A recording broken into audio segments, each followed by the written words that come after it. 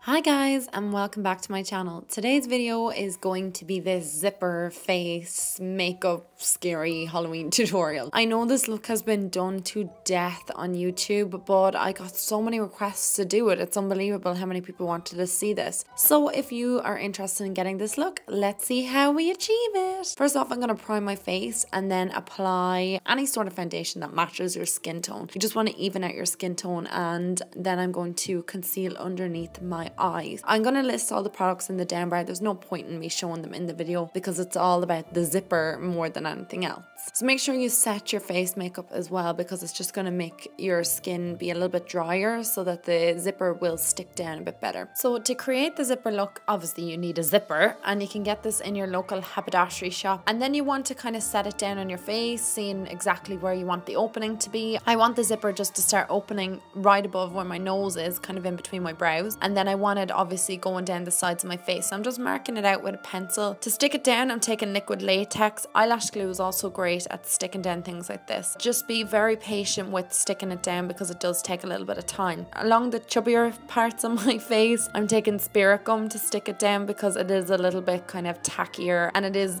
definitely a little bit stronger as an adhesive. Now don't forget guys, I'm a complete beginner at this, and this is the first time I'd ever done a look like this before.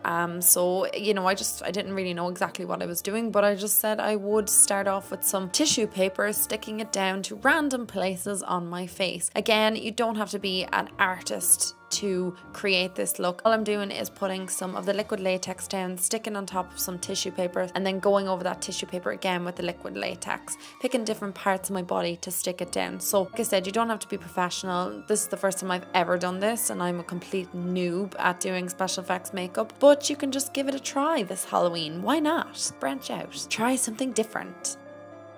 Sticking down this crepe paper or tissue paper, all you want to do is put the latex down first and then stick the tissue paper on top. Where the zipper is zipped open, this is going to be like the underneath of your skin naturally, so you want to kind of make it look like there's a lot of tissue and muscle and kind of clotting. I'm taking cotton rounds and I'm just ripping them up. She gives the best texture and kind of like similar to what you would see, I would imagine, if you zipped open your face. And then you want to cover up the tissue paper with concealer. Concealer is much thicker than foundation. Fine does the job amazingly well. So I'm just covering up all the tissue paper and all of the cotton bits.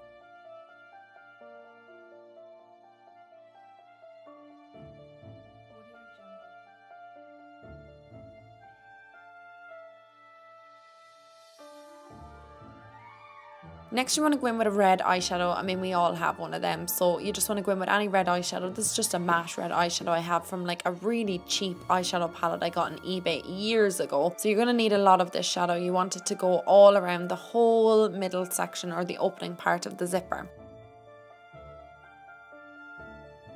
Then I'm taking a matte black shadow and just kind of running along where the opening would be to kind of look like bruising, or to make it look a little bit deeper and a little bit of depth. And then I'm going to rub it around the rest of this opening area too. Kind of defeats the purpose of concealing earlier on, but I just didn't know what way I was going with this look. But you just want to place those red and black eyeshadow underneath the lower lash line and kind of rub it around into the crease, just to kind of make you look like more like you're like a demon or dead or something like that. Contacts would make this look completely pop, but I just can't wear them. They irritate my eyes so bad. Next, you want to take a tweezers. I know this looks really gruesome, but I promise it's just the tissue paper that I'm ripping open. I want to rip open these seams to make them look like my skin is sore, agitated, that I've gotten an infection on my skin and stuff like that. So that's what the purpose of the tissue paper was initially. And then I'm going to put the red and black shadow in and all around the wounds as well, to kind of make them look irritated, red, deep, like there's a bit of blood. And obviously there isn't a zipper coming out of nowhere on your face, so you want to kind of make the tissue paper up at the top kind of a bit red and raised, and just continue around all these wounds, putting red and black shadow in them to kind of give them a bit of depth, a bit of redness, and this will act as a base before we put the fake blood on. Like I said, this is just a fun look that you can go crazy with, and there's no kind of technique to it. I was just really winging the whole look. I probably should have practiced it before. Then you want to go in with some scab blood. I bought mine on eBay. I've since gotten a better brand, but it was fine for this video, and I'm just going to put it around all the openings and the wounds and stuff like that to make it look like it's scabby and old blood. And then all around the center bit, because obviously your face is zipped open, there's going to be a lot of gore and guts and blood, blah, everything. Go wild with this scab blood.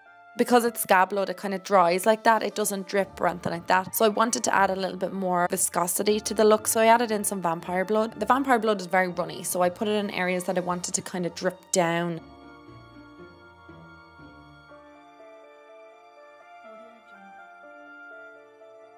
Then I'm going in with that red and black shadow and kind of going around the borders of my face just to kind of make it look like my skin's all decayed and old and God knows what I am, a zombie zipper thing. And you keep going with that until you're happy, and that's pretty much it, guys. Just make it as gory and disgusting as you possibly can. And I was actually kind of happy with how it turned out. I would try the tissue paper a little bit thinner on the cheek the next time, but all in all, it didn't turn out too bad. So I hope you guys enjoyed this look, and I will talk to you in my next video then. Bye guys!